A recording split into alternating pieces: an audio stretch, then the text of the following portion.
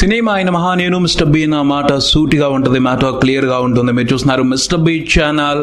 Welcome to the cinema info show.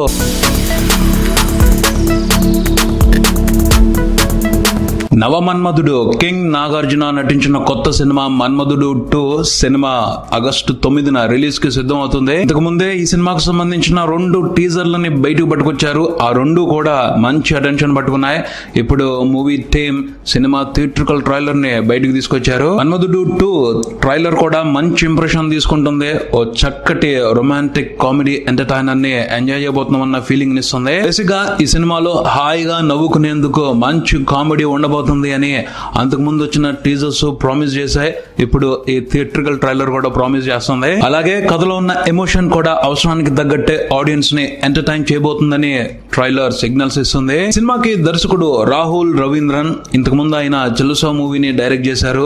Rahul కథని చెప్పే విధానం బాగుంటది. బలవంతంగా కాకుండా సందర్భానుసారంగా హాస్యం పండాలి అన్నట్టు స్క్రీన్ ప్లే ని ప్రిపేర్ చేసుకుంటారు రాహుల్. హాస్యాన్ని సందర్భానుసారంగా ఎలా పుట్టిస్తాడో ఎమోషన్ కూడా తన స్క్రీన్ ప్లే లో అలాగే ప్లాన్ చేసుకుంటాడు రాహుల్. చెలుసా మూవీలో మంచి కామెడీ ఉన్నప్పటికీ ఎమోషన్ మీద ఎక్కువ గేమ్ ని ప్లే చేశాడు. పోతే ఈ మన్మధుడు 2 మూవీలో మాత్రం హాస్యాన్ని ఎమోషన్ ని బ్యాలెన్స్డ్ గానే హ్యాండిల్ చేస్తున్నాడు అనిపిస్తుంది.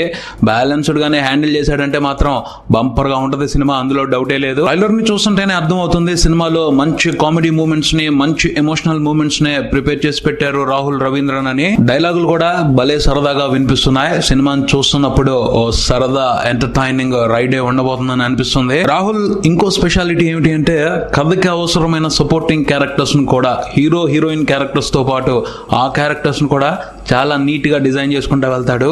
ఈ ట్రైలర్స్ చూస్తుంటే వెన్నెల కిషోర్ క్యారెక్టర్, రావు రమేష్ గారి క్యారెక్టర్, లక్ష్మి గారి క్యారెక్టర్ చాలా మంచి అటెన్షన్ తీసుకుంటున్నాయి. ఎందుకు అలా అనిపిస్తుంది, ఈ సినిమాలో రావు రమేష్ గారి క్యారెక్టర్ ని చూస్తుంటే మన్మధుడు సినిమాలో సునీల్ క్యారెక్టర్ గుర్తుకొస్తుంది. చూడాలి మరి ఆ క్యారెక్టర్ తో రాహుల్ రవీంద్రన్ ఎలాంటి ఎంటర్టైన్మెంట్ ని ప్లాన్ చేశారో. ఆల్రెడీ హీరో క్యారెక్టర్ గురించి, హీరోయిన్ క్యారెక్టర్ గురించి వేరువేరుగా 2 టీజర్స్ ని ఇంతకు ముందులే బయటకు పట్టుకొచ్చేసారు.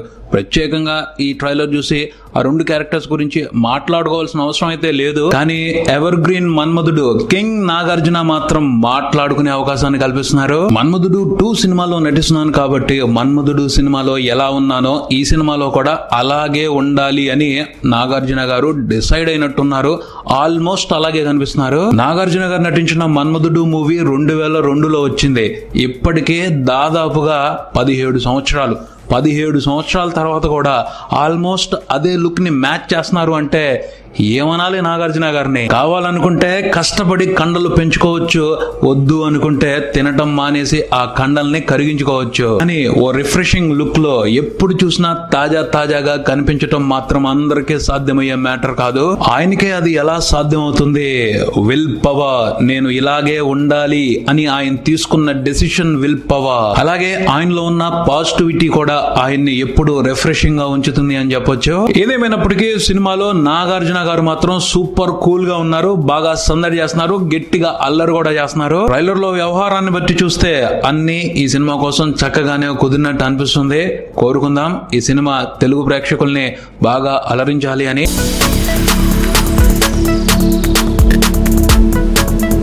ISmart Shankar movie box office దగ్గర ఒక వారం డ్రీమ్ రన్ ని కంప్లీట్ చేసుకుంది. నిజంగా ఈ సినిమా అదే dream run.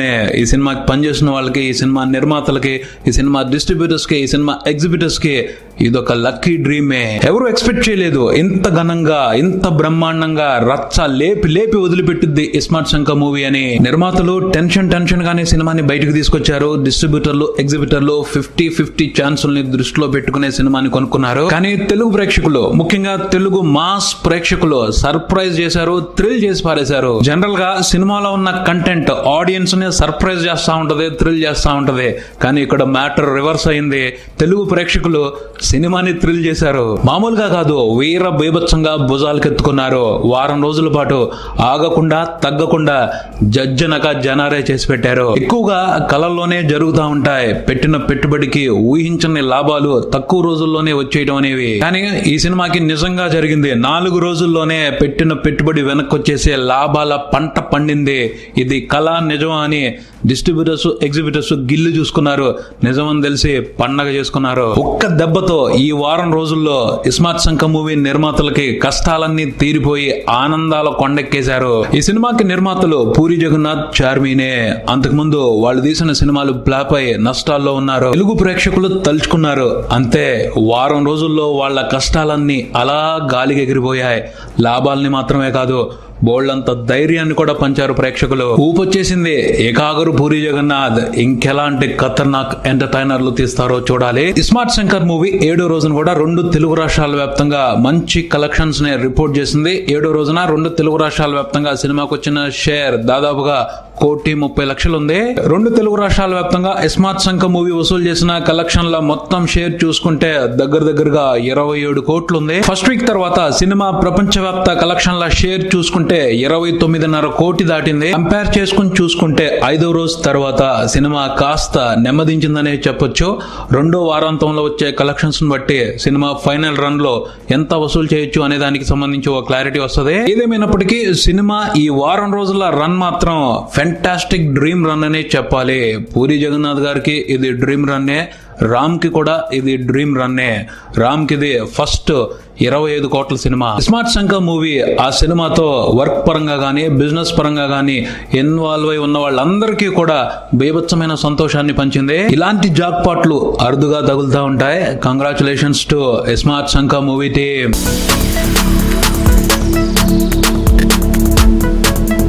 Big boss Telugu season 3 3వ రోజుకే గరంగా తయారైంది. మిరపకాయలు వేగిపోతున్నాయి, వంటలు కొత్త ఉడికిపోతున్నాయి. అబ్బో, మామూలుగా లేదు హాట్ వ్యవహారం. బిగ్ బాస్ సీజన్ 2లో ఎవరు అనుకోలేదు, ఎవరు ఎక్స్పెక్ట్ చేయలేదు ఇలా ఆడాలి అని. అందుకనే కౌశల్ ఒక్కడ మాత్రమే పవర్ఫుల్ గేమ్ ఆడాడు. పోతే ఈ సీజన్ కి వచ్చేప్పటికి కౌశల్ ఇన్స్పిరేషన్ తో హౌస్ లోకి చాలా మంది కౌశల్సే వచ్చారనిపిస్తుంది. కొంతమంది కౌశల్ లాగా సిచ్యువేషన్ ని క్రియేట్ చేసుకుంటున్నారు, కొంతమంది ఏమో సిచ్యువేషన్ ని బట్టి కౌశల్ మాదిరి రియాక్ట్ అవుతున్నారు. మొత్తంగా అయితే కౌశల్ ఎఫెక్ట్ నడుస్తుంది. అప్పుడు ఒక్క కౌశల్ తోనే బోల్డ్ అంత ఎంటర్టైన్మెంట్ వచ్చింది. ఇప్పుడు చూస్తుంటే 3-4 కౌశల్స్ తగ్గకుండా ఉండేట్టు అనిపిస్తుంది. అంటే ఎంటర్టైన్మెంట్ మీటర్ బద్దలైపోవటమేనేమో. 3వ రోజున బిగ్ బాస్ హౌస్ లో ఉన్న కంటెస్టెంట్లకి చిన్నపిల్లలాగా యాక్ట్ చేయండి అని టాస్క్ ఇచ్చాడు. ఆ టాస్క్ ని అందరూ కలిసి కంగాళి చేసి వదిలిపెట్టారు. ఆ టాస్క్ లో బెస్ట్ పెర్ఫార్మర్ మాత్రం రోహిణి. ఆవిడ ఆగానికి అదుపే లేదు. ఏ మాటకు ఆ మాటే బాబా భాస్కర్ మాస్టర్ మాత్రం కాస్త ఇంప్రెస్ చేశారనే చెప్పొచ్చు ఈ టాస్క్ కు సంబంధించి. శ్రీముఖి సహా మిగతా వాళ్ళందరూ మాత్రం బెదరగొట్టారు. ఇదేం చిందర వందర గందరగోళవరా బాబు అనిపించారు. వీలును బట్టి హానెస్టీగా ఉంటూ ఈ టాస్క్ కు సంబంధించి హీరో అయింది మాత్రం పొన్నన్నవి భూపాలం. చెప్పాలి, ఆ అమ్మాయిది పర్ఫెక్ట్ మైండ్ సెట్. అంత చిన్న ఏజ్ లోనే అంత బ్యాలెన్స్డ్ గా ఉండటం మాత్రం రియల్లీ గ్రేట్ అనే చెప్పాలి. ఆ తర్వాత మహేష్ విట్ట, రవికృష్ణ వీళ్ళిద్దరి మధ్యన జరిగిన వ్యవహారాన్ని మాత్రం కొంచెం సీరియస్ గానే తీసుకోవాలి. ఎంత టాస్క్ చేస్తున్నా విచక్షణ మర్చిపోకూడదు. రవికృష్ణ మహేష్ విట్ట బాడీ కలర్ ని కామెంట్ చేయటం మాత్రం తప్పే. మేనర్స్ అనేది ఉంటది, విఘ్నత అనేది ఉంటది. రవికృష్ణకి అవి ఉన్నట్టు అనిపించలేదు. తప్పు లేదు, మహేష్ స్ట్రాంగ్ గా రియాక్ట్ అవటంలో తప్పు లేదు, అది అతని హక్కు. కొన్ని విషయాల్ని లైట్ తీసుకుని ఏముందులే అని వదిలిపెట్టేయచ్చు, కానీ ఇది మాత్రం వదిలిపెట్టేయాల్సినంత లైట్ విషయం కాదు. రవికృష్ణ తప్పు చేసినట్టే. ఈ విషయానికి సంబంధించి వీకెండ్ లో నాగార్జున గారు రియాక్ట్ అవుతారని అనిపిస్తుంది, అవ్వాలి కూడాను. తర్వాత శ్రీముఖి తెలిసి చేస్తుందో తెలియకుండా చేస్తుందో అర్థం కావట్లేదు, కానీ భలే గిల్లి కజ్జాలు పెడుతుంది. చాలా మంది శ్రీముఖిని గత సీజన్ లో తేజస్వినితో పోలుస్తున్నారు. చెప్పాలి అంటే తేజస్విని అంత దారుణంగా అయితే శ్రీముఖి లేదనే చెప్పాలి. కానీ బుధవారం నాటి ఎపిసోడ్ లో రాహుల్ సిప్ల్గంజ్ కి హేమ గారికి మధ్య గొడవ పెరగడానికి కారణం మాత్రం శ్రీముఖినే. శ్రీముఖి అది కావాలని మొదలు పెట్టినట్టు అనిపించలేదు, ఏదో చేద్దాం అనుకుంది, అది ఏదేదో అయిపోయింది. ఇప్పటికి అనిపిస్తుంది అది నిజంగానే శ్రీముఖిది కన్నింగ్ వ్యవహారం అంటే అర్థమైపోద్ది వచ్చే ఎపిసోడ్స్ లో. ఇక హౌస్ లో అయ్యో పాపం వ్యవహారం మాత్రం హేమ గారిదే. హౌస్ లో పెద్దరికాన్ని ప్రదర్శించాలి, మిగతా వాళ్ళందరినీ పిల్లల్లా చూసుకోవాలి అని ఆవిడ తపన పడుతుంటే ఆవిడ మనోగతాన్ని ఎవరు సరిగా అర్థం చేసుకోవడం లేదు. ఏ ఇంట్లో పెద్దోళ్ళు అంటూ ఉన్నప్పుడు ఆ మాత్రం పెత్తనం చెలాయించరా? ఆవిడ అభిమానపూర్వకమైన పెత్తనాన్ని చెలాయించాలని చూస్తున్నారు, కానీ హౌస్ లో ఉన్న వాళ్ళు బయట పబ్లిక్ కూడా దాన్ని డిక్టేటర్షిప్ లా చూస్తున్నారు. Bad luck. సోషల్ మీడియాలో హైలైట్ మీమ్స్ అన్ని హేమ గారి మీదే నడుస్తున్నాయి. పాపం హౌస్ నుంచి ఫస్ట్ ఆవిడ్నే అందరూ కలిసి బయటికి పంపించేసేట్టున్నారు. మొత్తానికైతే ఎక్కువ టైం తీసుకోకుండానే సీజన్ 3లో వ్యవహారాన్ని తొందరగానే రసగంధాయంలో పడేశాడు బిగ్ బాస్. ఇప్పుడే ఇలా ఉంది అంటే రానున్న రోజుల్లో ఇంకెంత రచ్చరచ్చగా ఉంటుందో. ఇదే ఇక్కడికి.